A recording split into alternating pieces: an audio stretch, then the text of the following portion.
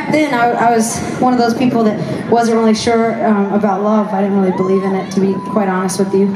I think I believed in it, like, I don't know, I just maybe didn't believe in it personally for myself. But I got married a couple of weeks ago.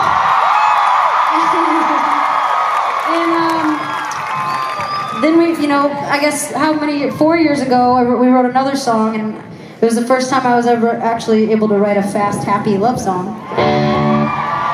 Like, you know, happy lyrics, instead of like sort of love lyrics, but still kind of pessimistic love lyrics. And I was really proud of it, and I'm even prouder to say that I really, really, really do believe that love is a thing. It's a real thing.